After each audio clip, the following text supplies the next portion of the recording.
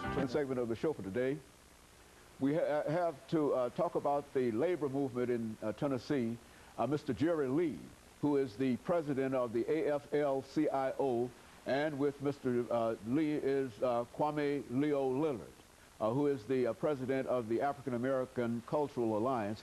And let me welcome both you, Leo, and you, Jerry, to the show this morning, and to tell you how delighted we are to have the two of you here. And of course, I think our audience already know that the two of you are following a presentation that was made by a younger person. I think we need to leave. Fall back.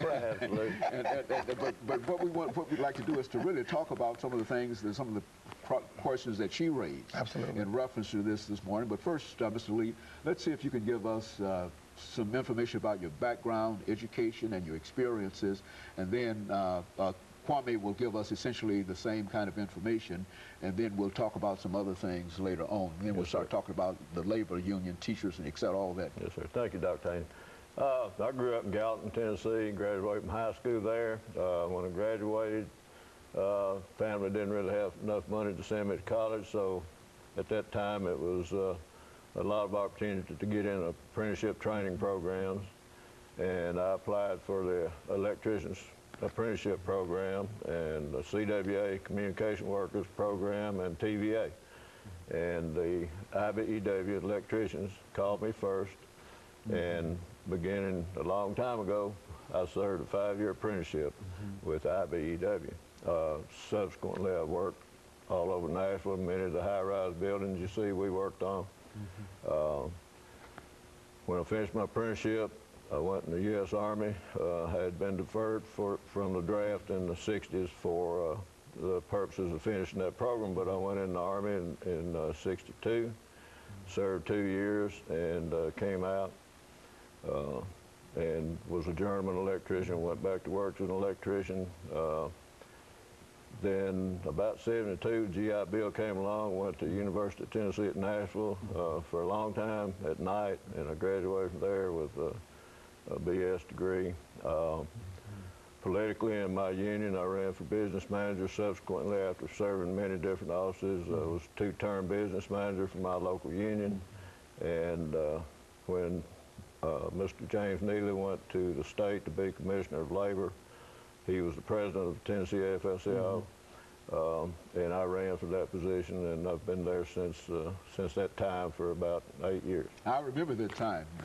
And of course, Kwame, why don't you say something about your background? People know that you've been involved. As a matter of fact, you were standing up holding a sign here. And absolutely. It can truly be said that the two of us represent perhaps the oldest part of the civil rights movement. We do. Say something about that. And we should always be mindful of the towers and the giants in the labor movement and the civil rights movement, sometimes in the same person. A man named A. Phil Randolph, he wore 2 hats.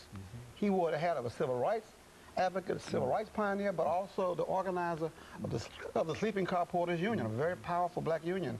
And we should always be mindful. We should never turn their hands loose with the civil rights movement and the labor movement, because they are the same. They have the same mission, and that is to bring social justice, to bring equality to the American citizens. The African Alliance has always has a mission, has in their charter, to make sure that we always stand guard of the rights that we have attained through struggle, through deaths, through a lot of sacrifices. Those victories we won will not come easy, and you don't take them lightly. So when there's a chance to develop collaboration with a union or with workers, we will always be there with them, because most of the people we serve in the community are workers. They are not managers. They're not executives.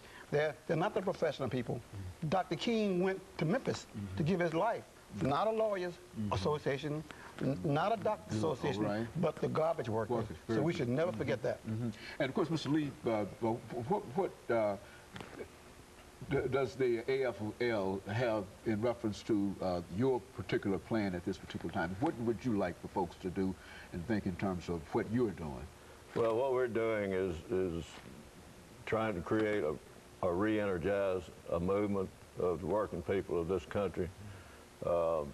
Things have gotten so bad for so many reasons, and politics being some of those reasons, but there are many reasons. Offshore, and we've lost a lot of our manufacturing jobs in this country. We've lost our industrial base, and we're talking about 12 to 14 million jobs when we talk about our industrial base.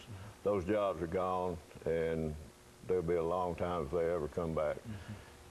We are being attacked. They're trying to balance the budget on the back of poor people, working people, and they're giving the ultra-wealthy tax breaks all the same time, and it's just not right. You can't balance the budget of this country on the backs of working people. You know, when you think about AFL and CIO, why don't you give us some idea about how your organization is arranged, so that in other words, how you touch basically every labor person in this country?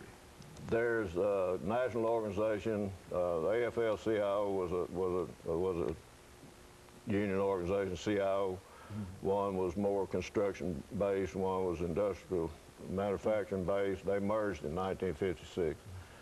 And recently, in 2005, some of them pulled out of the AFL-CIO and started another umbrella union called the Change to Win.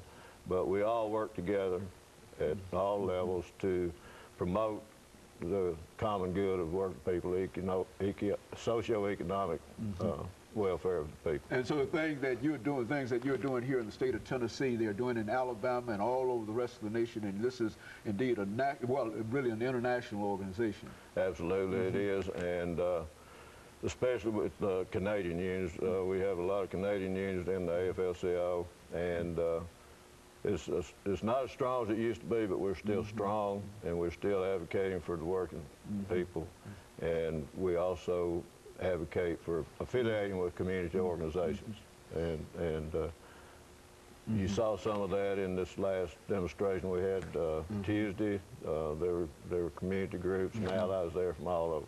And I think what we'll do as we come to the end of this second segment, Mr. Lee, is to give you and Kwame an opportunity when we come back to deal with some of the specifics in reference to the things that you dealt with at the state legislature, because I think that in terms of the threat to the AFL-CIO, it's also a threat to all of these other units and et cetera. And so folks want to know exactly what the situation is in reference to that, and we'll talk about that when we come back during our second segment. We'll start with you, and of course we'll be back with you following this short commercial break.